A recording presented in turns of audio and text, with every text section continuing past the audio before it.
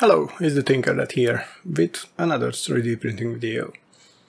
So let's assume you are trying to buy a 3D printer.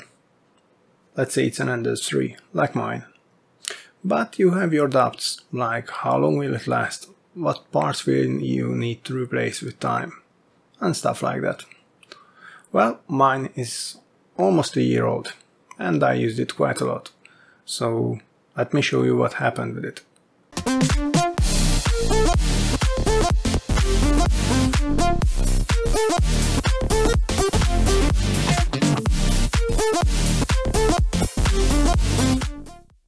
So this is my Ender 3. As you can see, it has been customized a bit, but nothing really serious. I mean, there are some 3D printed parts, accessories mostly, like the holder for the Raspberry Pi and stuff like that, and some tool holders and whatnot. But basically, it's just a stock Ender 3. The two real custom parts are the flexible plate, which is by Irion. It's like a Wham Bam system flex plate. This is just a cheaper Chinese version, but regardless, it's quite good quality. And I also replaced the extruder. Also, there are smaller parts that I needed to replace, namely the nozzles. Those are cheap. I mean, the default nozzles, assuming that you are using, let's say, budget parts. The nozzles are cheap, and whether you want it or not, after some time they will just wear and you will have to replace them. So considering those replacements, this is my printer's current status. It's printing happily, to be honest. So what else did I need to do? Well, I created a few high resolution stills, and I will just show them one by one and explain them. So let's start with the nozzle. As I said before, after some time it will just wear and you will have to replace it. You can see it here. It doesn't look shiny or new at all. This nozzle will serve for some time, then I will have to replace it. Luckily for me, replacing nozzles on the Ender 3 is pretty easy. Okay, now let's continue with other parts that will probably need replacements. We will get back to prices at the end of the video, so you will be able to see all the costs that you can expect, besides the filament, of course. So next one, these belts.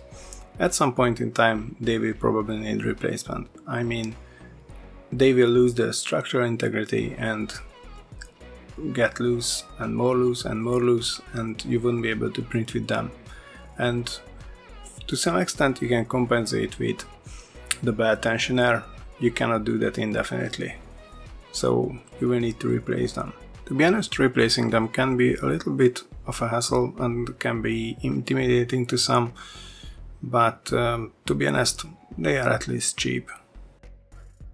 So, do you see those 4 springs right under the heated bed?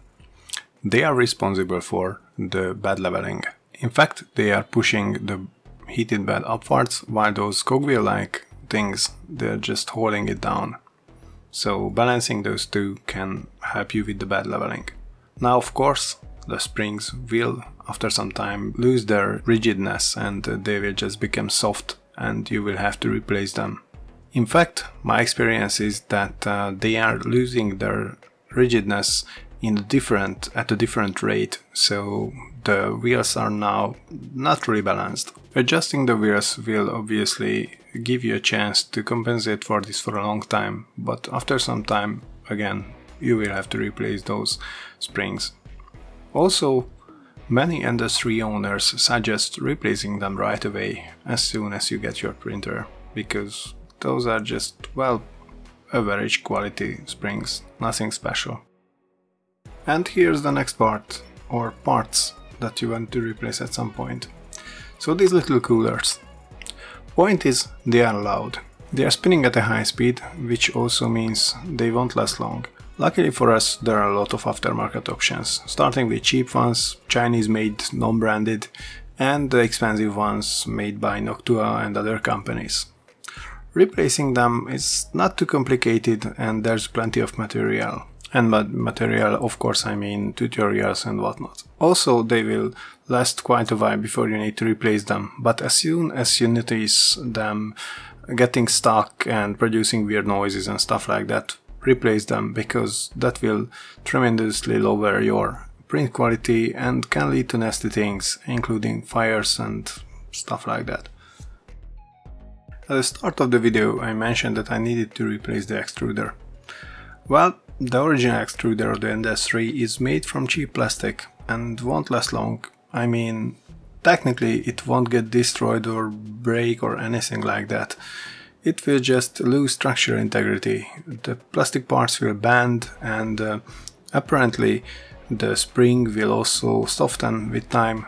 So mine started skipping and it couldn't really push the filament the way it should have. So I replaced it with an all-metal one and with a stronger spring. And now problem is solved. Okay, let's stay with this picture for a second. So you can see those two little wheels there. Actually, there's more than two of them on the industry. And they are made from, I think, silicone or something like that. They're quite sturdy, but according to my experience, they started to wear and lose a bit of material. So after some time, you will probably have to replace them. Now, both Creality and some other aftermarket vendors are selling replacement, and the sad news is they are a bit expensive for what they are. Just a cheap piece of plastic and metal, but still. Anyway, you will see at the end when I will show you the price table. And for the last part, I have left the most expensive replacement that you will probably have to make anyway. So is the print surface. The print surface the industry comes with is kinda usable for like a few weeks or something like that.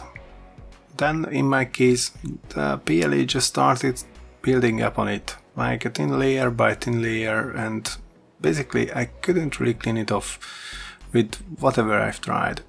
And I ended up with a layer that stops, surface that stopped sticking, and I had these adhesion problems, and yeah, just the whole thing went down to hell.